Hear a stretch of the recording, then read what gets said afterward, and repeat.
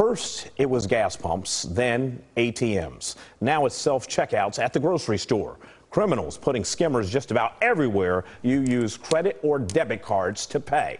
The big problem is so big, the state has formed a new agency to fight back. Our Nicole Nielsen visited the Texas Financial Crimes Intelligence Center last week, where investigators are focused on the bigger picture. They say skimming isn't a small-time crime. There are organized rings made up of foreigners who come to the U.S. specifically because of how easy it is to steal your credit card information. We are actually right now just a target for every bad actor from all over the world because of the way our financial system is set up, and primarily because we're one of the only countries left in the world that still use a magnetic stripe on our bank cards. There's really not too many safe places you can swipe a card anymore. A Dallas woman found out the hard way. She's lost $8,000.